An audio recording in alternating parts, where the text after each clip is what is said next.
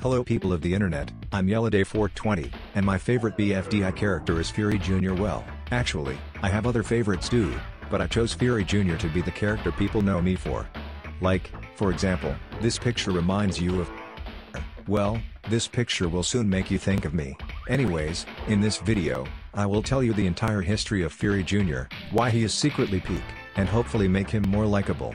Anyways, enough waffling and yapping, let's begin.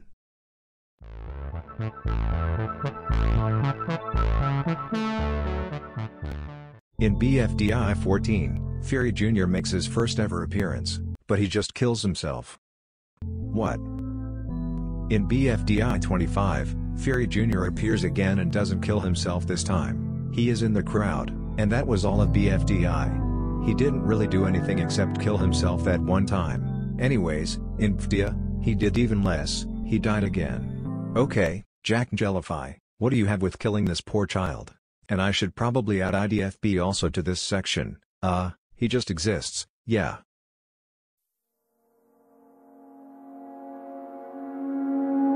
Finally, BFB, the season where Firey Jr. doesn't appear on screen for like 2 seconds the entire season.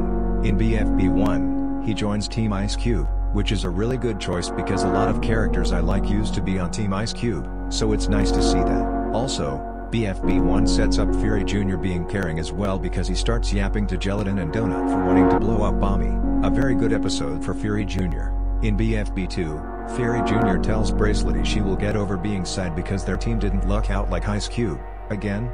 Carrying Firey Jr. in 2 episodes in a row? This is like a dream come true. In BFB 3, Firey Jr. just does this. Junior, there's no one quite like you! I have nothing against it, but it seems like Firey Jr. is getting less and less screen time every episode. Shit. In BFB 4, Firey Jr. gets surprised that Bracelety isn't called Ringy, despite calling her Bracelety 3 episodes ago. Quick, grab Bracelety while she's still incapacitated. I get it, writing mistakes. In BFB 5, there's an off-screen flashback showing him being held by the leg by Gelatin in an attempt to blow up Bommy. Before I continue, why the heck is Firey Jr. always being harassed or abused? I'm going to Jack Jellify's headquarters and throwing my own Bommy there. Back to the video. Firey Jr. later looks at Gelatin with an angry look when Gelatin wants to blow up Bommy again. I love that Firey Jr. has the biggest beef ever with people but also at the same time has a caring side. Anyways, in BFB 6, he just exists again.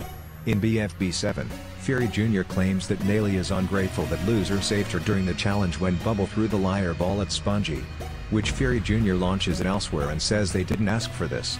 Ooh. Hey, what makes you think we want it? Alright, another great episode for the kid. In BFB 8, he exists again. Is this a trend?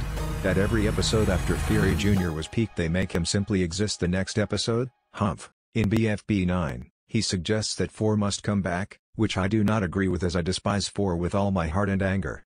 So that means we need to get 4 back. Oh, I know how we can get 4 back.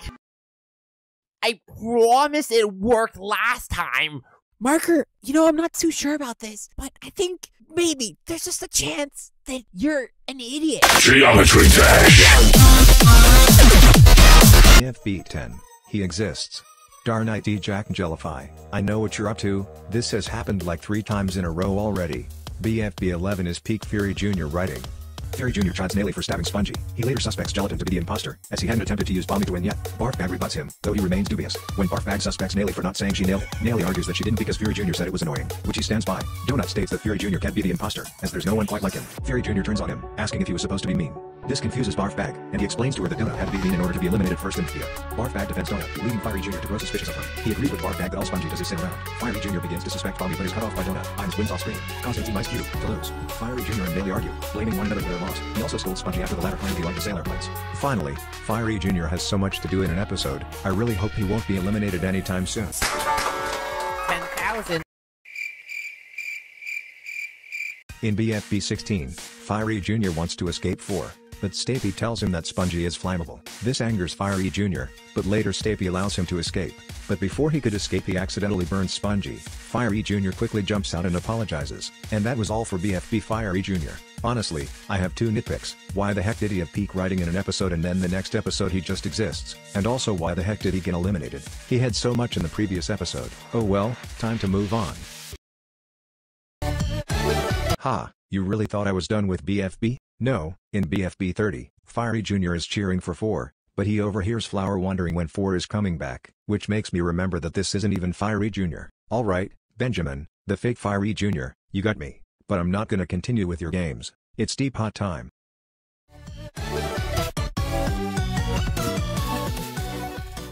In Teapot 1, Firey Jr. once again gets hurt like he usually does. Anyways, he didn't have much going for in Teapot 1's exit scenes. Next time he appears, 2 whole years later, he does nothing, he just rolls 8 ball around, and that's all. Really?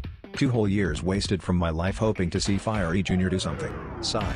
Oh never mind, we didn't have to wait 2 whole years for the next part. Anyways, in this third and final part currently, Firey Jr. is finally speaking after almost 4 years. Anyways, he wants to go deeper into the forest. He gets what he wished for and will venture deep into the forest with 8 ball and Dora. Really good choices, honestly. I like Dora, but 8 ball not so much.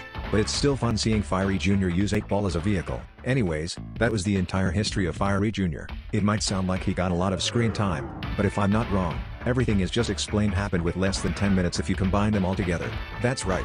Firey Jr. has had screen time less than 10 minutes. Now I get it.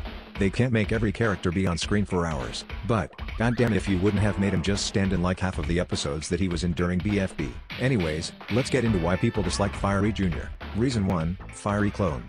This is stupid. Is Firey aggressive?